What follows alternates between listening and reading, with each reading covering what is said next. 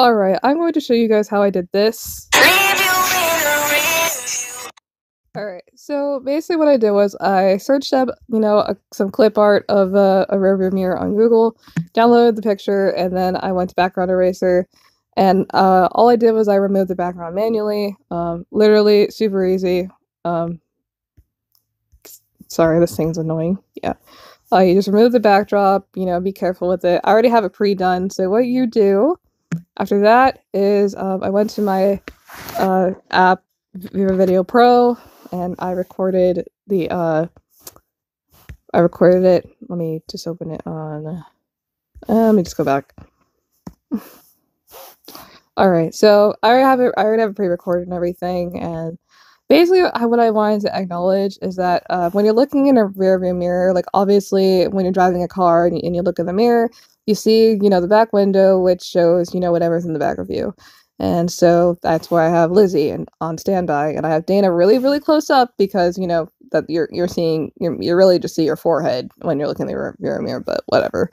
And then I just went to CapCut, and basically I'll do it again. I went to videos, and I had to cut it up as because I added just the thing, so give me 1 second. Okay, so fix that. And basically I went to overlay, add overlay, went to photos, add this. And as you can see, since the background is not transparent, I was able to adjust it. And you can do the same thing with this on CapCut, as you already know.